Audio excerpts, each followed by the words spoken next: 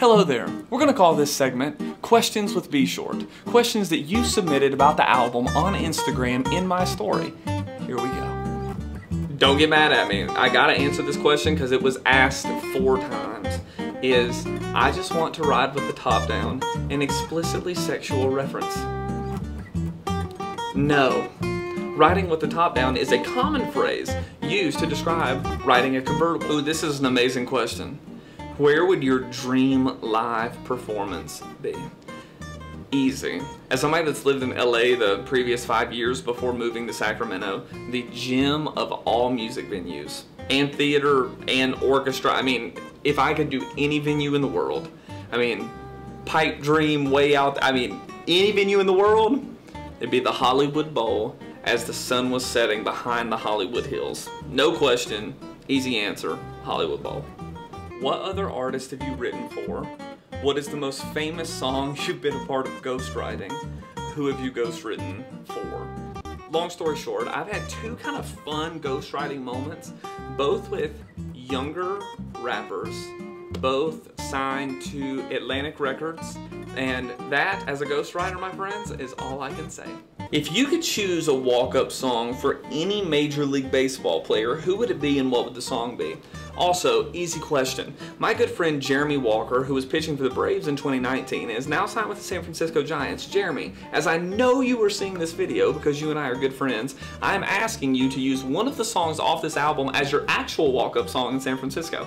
So whether that be the Daydreamin freestyle, whether that be KOMD, whether that be any of the others, I am asking you, Jeremy Walker, if I could pick your walk-up song.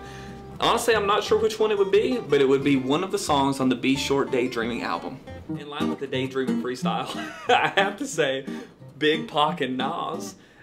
For sure, some of those classics, Tribe Called Quest, Outkast, and then in my middle school years, that was kind of when G-Unit was huge. But I'm saying this, and I'm not trying to be cliche, I'm being honest. Lecrae taught me that he could be a rapper, that I could be a rapper.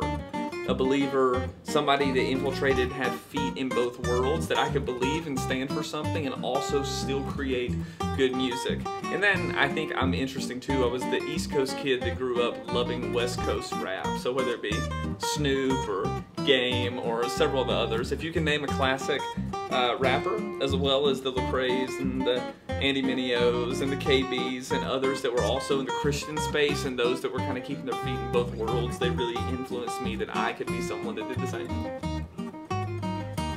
This question in from the Instagram handle, ddogwhipdizzle. What is the song right now that makes you feel like a hashtag girl boss?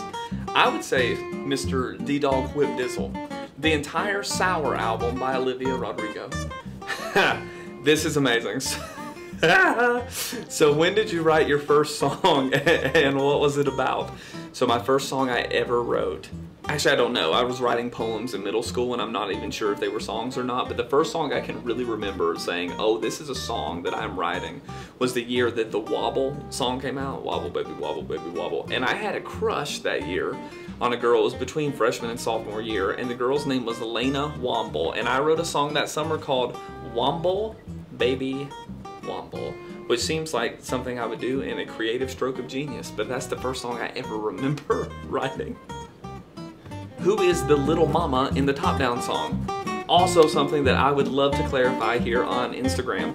The little mama in the Top Down song, if you look at history, not always, but often, if it's any means of transportation, if it's a ship or a car, there's often a reference to them as feminine. So the little mama in the car is actually the car, and riding with the top down is also actually about riding in a convertible car. Thank you for asking.